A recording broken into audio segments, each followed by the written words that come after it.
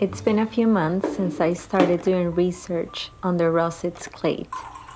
This wonderful clade has more than 70,000 species, and it contains more than 1/4 of all flowering and fruiting plants, which are the angiosperms.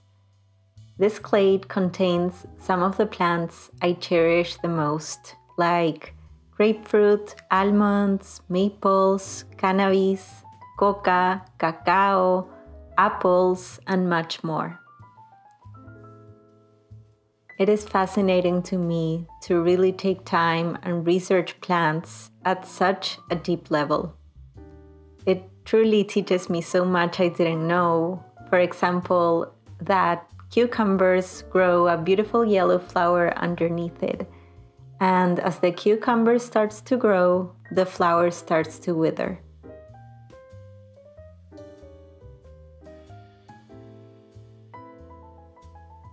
I recently came across a quote from ecologist Peter Warshall that says, "Find non-human teachers." And I truly stand by the truth of that saying. Not that human teachers aren't amazing, they are. We are so wonderful, and I vow to all human teachers. On the other hand, I believe having non-human teachers, like plant, animal, or fungi teachers, is also key to learn from Earth's wisdom. Having uncensored, unsupervised, direct relationship with our non-human kin is so important. Anyways, that's a little bit of what I've been thinking about while painting.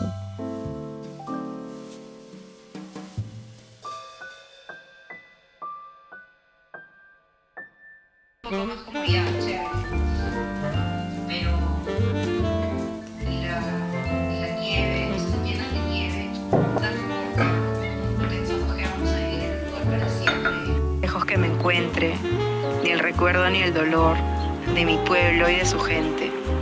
Lo que cambió ayer tendrá que cambiar mañana, así como cambio yo en estas tierras tan lejanas.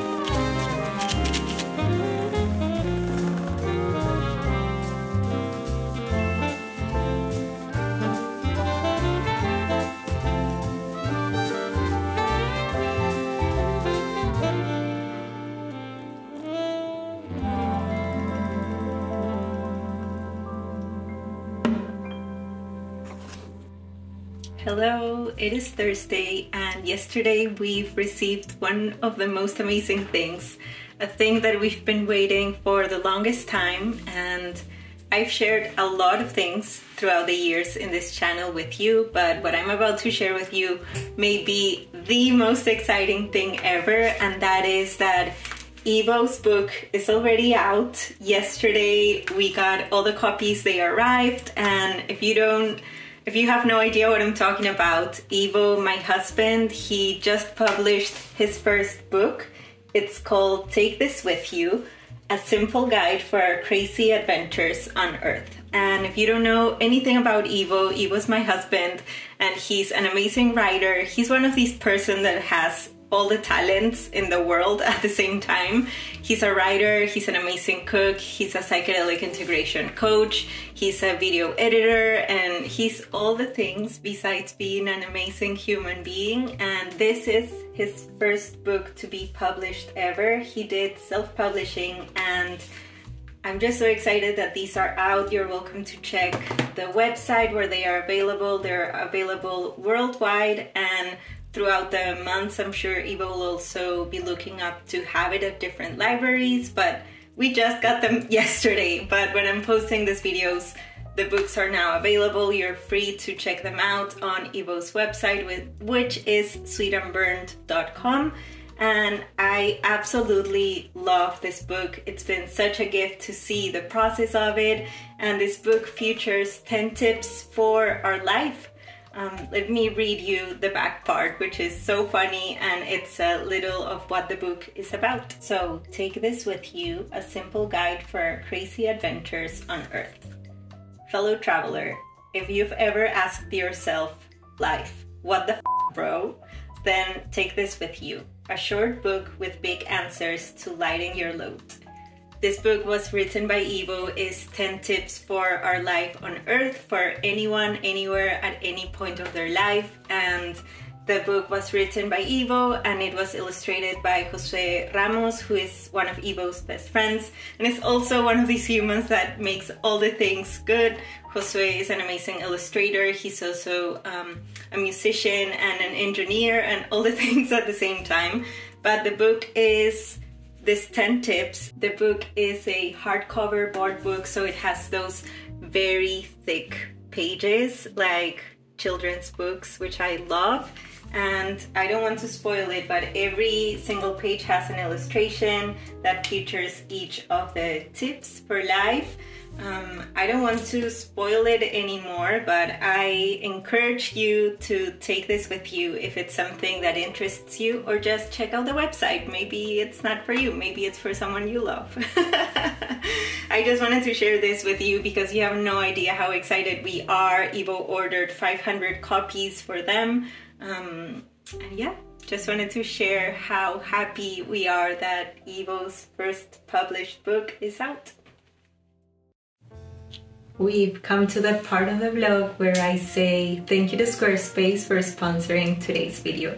Squarespace has been the online home of my website, my online shop, my art portfolio, and my email campaigns since 2018, and I couldn't recommend them enough.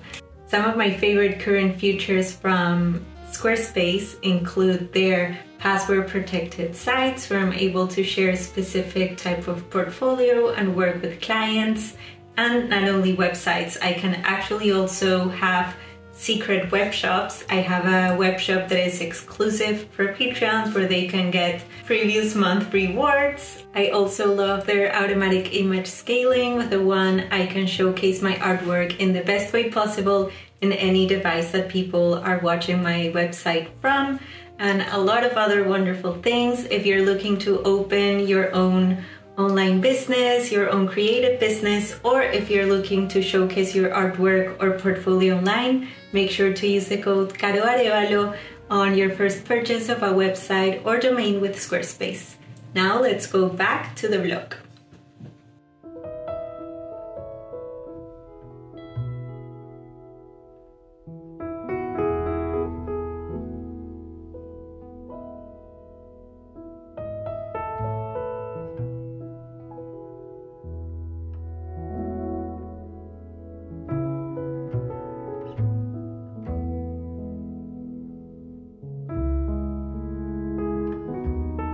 These past few weeks, I also worked on the art for a mushroom sticker featuring Morchella esculenta.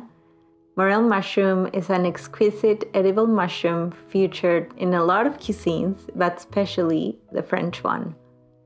We also have Cordyceps militaris, as well as Pecisa violacea, known as violet fairy cup, and Cucaina speciosa. One of the main reasons I decided to start my fungi painting back in 2020 was because I knew very little to nothing from fungi, and I wanted to deepen my knowledge on them.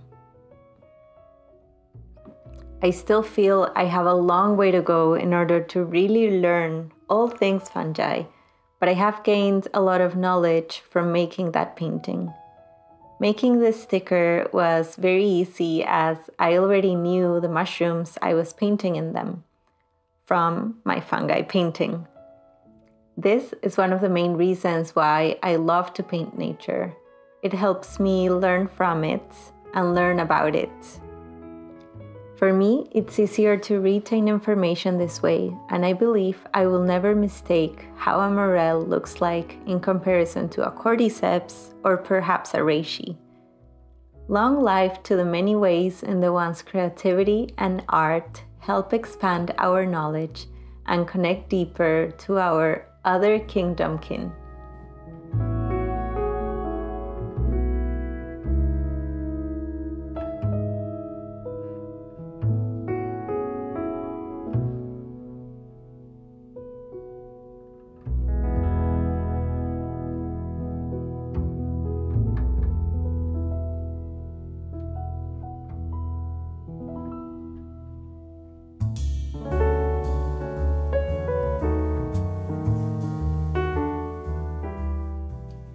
The Ascomycota stickers are here. I'm so happy with how they turned out and the contrast that the colors that I chose make with the craft color. I chose the morel and I actually wanted to work on cordyceps. A lot of our friends have been watching The Last of Us and they've been like, I cannot believe you knew about cordyceps and didn't let us know. We're all turning into zombies, which is so far away from the truth. I believe, or that's what someone who is infested with cordyceps would say. But I couldn't help myself. I had to include cordyceps and these other two, which I don't remember their names right now. I'm sure I've mentioned them before in this video, but I'm so happy with how these turned out. And now every month I'm combining the theme of the sticker with the theme of the postcard. So this month everything was all about the Ascomycota fungi. These are all mushrooms, and here we have penicillium, which is a fungi. It doesn't have a fruiting body. The rest are mushrooms. And they're all fungi still. I hope I'm not confusing anyone. So these were the combo of fungi for my Patreon on March.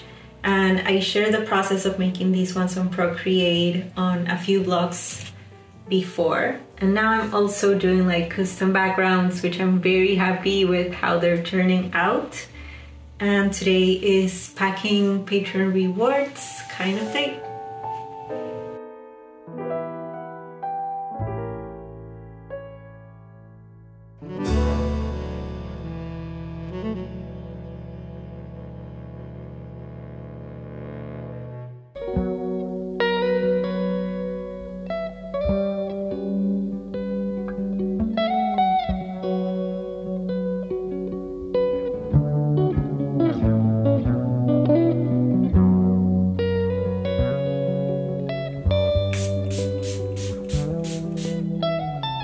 As you may have noticed, I am currently doing half the amount of videos I used to do on YouTube, as I wanted to focus more on painting, and I have definitely been able to see how much more painting I am getting done so far this year.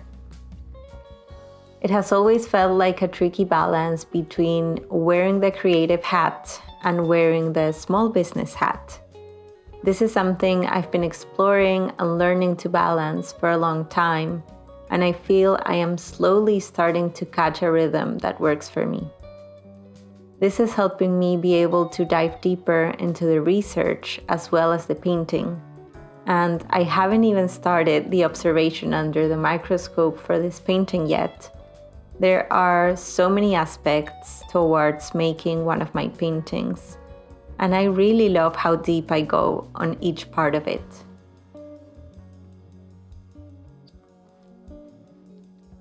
Some of the plants I painted today include maple, English oak, cannabis, soy, and almonds. With this painting, I am working on new leaves, fruit, and seed shapes I hadn't worked on before, And it is always a great challenge to learn new shapes and also try to understand how the shadow works for each of these complex shapes. Plants can be so intricate, and before painting, I take some time to observe a lot of photographs from each of these species I will be painting.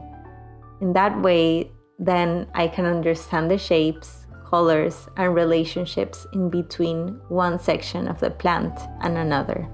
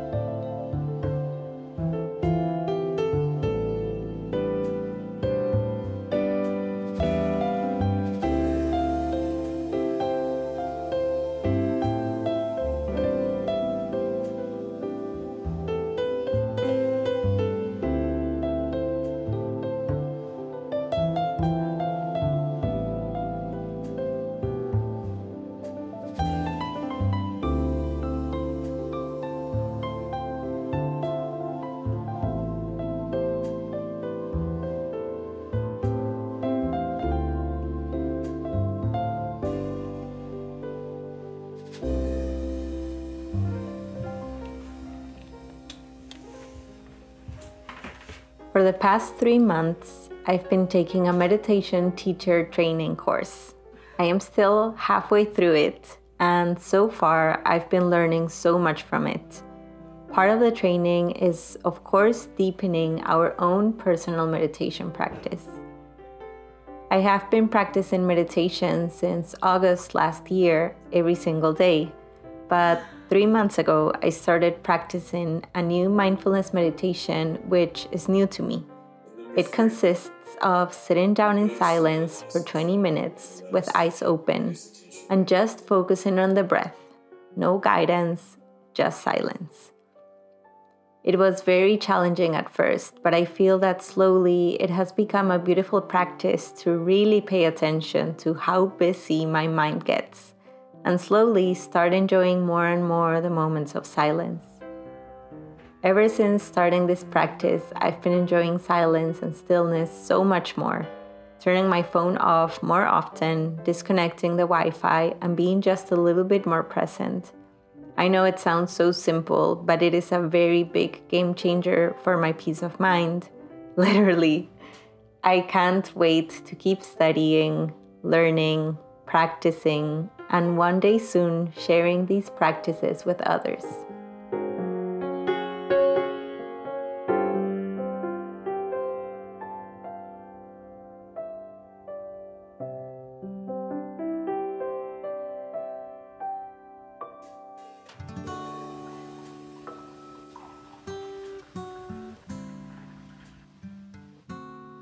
My friends from Cacao Lab sent me the ultimate dream box full of ceremonial grade cacao and their botanical infused chocolate bars, and it is truly what dreams are made of.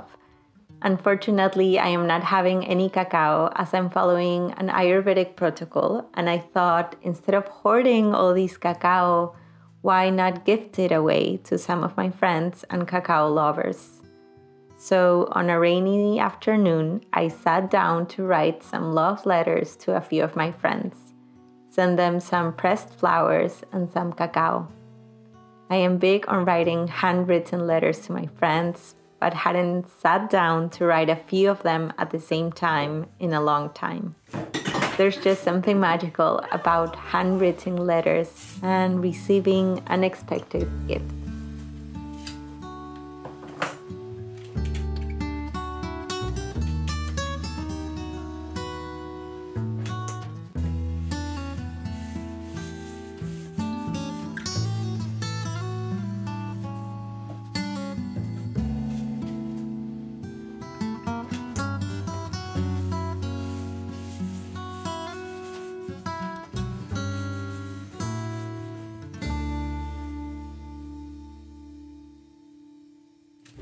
That is everything for today's vlog. Thank you so much for sharing your time with me. And yeah, if you like what you see here, feel free to subscribe to this channel, to give this video a thumbs up, which helps a lot, or even leave a comment so the algorithm gods don't punish me any longer. You are also welcome to check out my Patreon, where I post patron exclusive videos and where we hang out every month on a monthly call.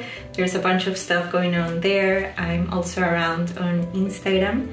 And thank you so much, Squarespace, for sponsoring today's video. I hope you have a beautiful rest of your day, and I will see you some other time. Bye.